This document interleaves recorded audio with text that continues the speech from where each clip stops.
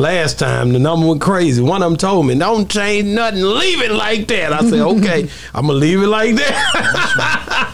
But man, we got Melvin Foreman and Ayatollah Marv in the building. Ayatollah Marv. Man, Ayatollah. That's right. Yeah, we on Boss Talk 101. And hey man, today is this is the day that the Lord has made. I will rejoice and be glad in it. I like to start off like that, man. We got two esteemed guests here today, man. These guys, man, they really don't need no introduction. They've been here before, man. They actually pushed my numbers up a lot when they was here last time. The number went crazy. One of them told me, "Don't change nothing. Leave it like that." I said, "Okay, I'm gonna leave it like that." But man, we got Melvin Foreman and Ayatollah Marv in the building. Ayatollah Marv. Man, Ayatollah. That's right.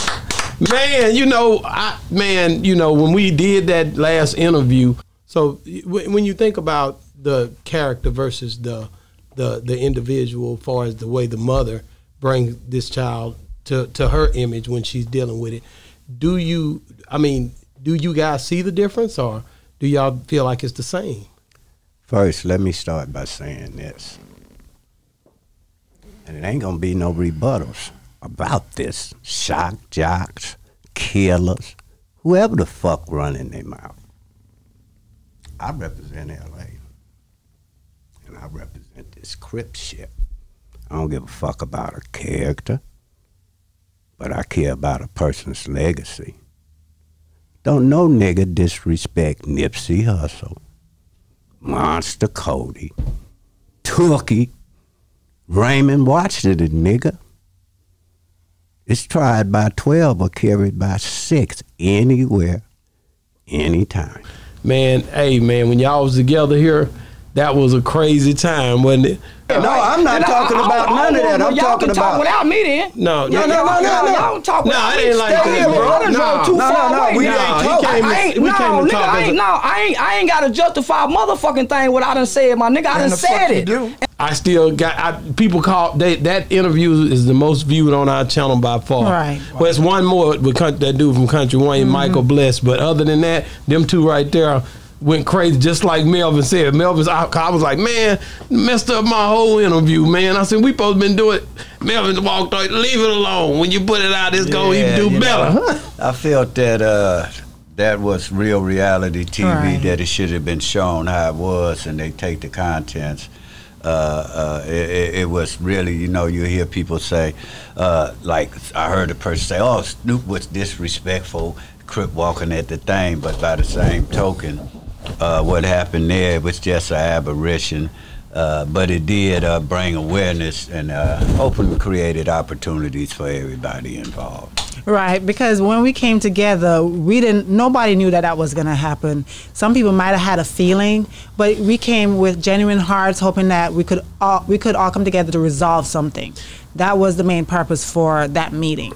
Well, at the end of the day, when you really think about it, just the fact that, you know, man, Melvin keeps saying, I hear him campaigning everywhere. I'd be like, I told you E to come to me first. I'd be like, but man, but I just don't feel like this dude was gonna, you know what I mean? No, because at some point, this conversation was not gonna be something where people were gonna just talk. I didn't feel that way. What did you think? I was hoping.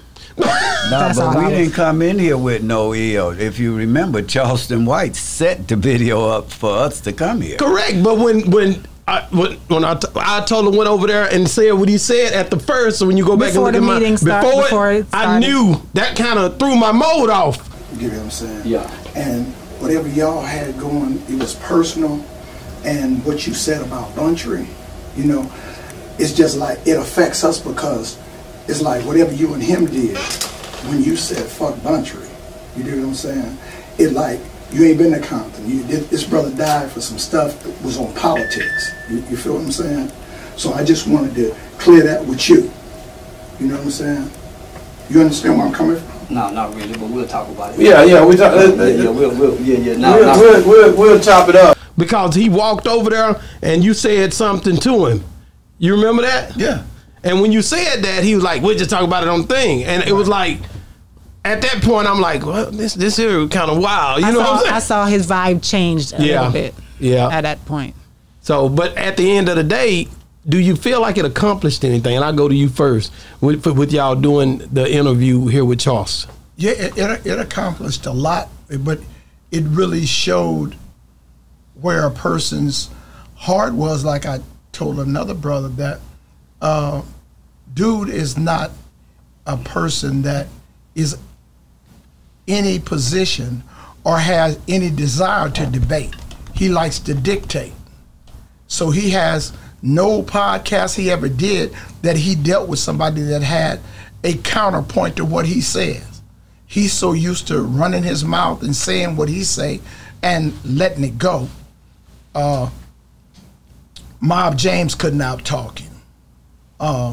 Cash Jones, Whack 100, couldn't out-talk him. But he brought some people that really was intellectually way over the top of him. He wasn't gonna happen. Wow. When you spoke, Melvin Farmer, everybody, but you seen Carlos Miller came on here the other day. He say, I'm gonna say this, it ain't gonna be no rebuttal. You know, you could tell he watched that over and over again, and he's like, I'm gonna come in there like that old nigga did when he come. I talked to you in Vegas and I checked you. You know, you ain't check me. I come on here like this one old nigga. First of all, don't nobody disrespect Nipsey Hussle. Nipsey Hussle. You watched that one. Tookie Williams, Monster Cody, Buntry. Me and me either, nigga. But the funniest shit was right after he finished that nigga Charles and said, nigga, I done disrespected all them niggas.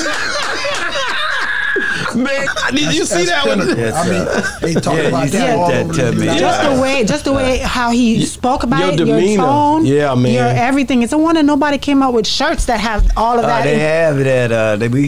In fact, we're starting to market. There'll be no debates. I don't drink mugs, mugs, T-shirts. There'll be no debates because, as you see, as we go further along in our endeavors on social media, whatever, whether it be audio, video, or print, a lot of times this really isn't no debate because we're stating facts as opposed to a lie, and those two conversations can never coexist, a lie and the truth. So a lot of people thinking, because if you remember, I said I wasn't even getting up there to speak. Right. Yeah. Y'all pulled me up there. Yeah. I told you, open it up. And this ain't just been happening, Marv. Remember we went to Gangster Chronicle and we had to tell them how to open it up with one line? We always tell somebody, because you can't know what our life is. So we'll point you in the right direction, like when we did Gangster Chronicle.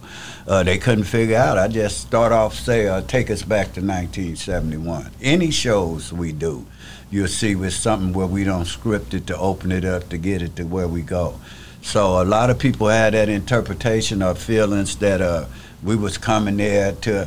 You got to remember, me and him were still friends at that time. Right. Yeah. Still talking at that time. Well, that's the way I even met you, was through Charleston White. I tell people that all the time.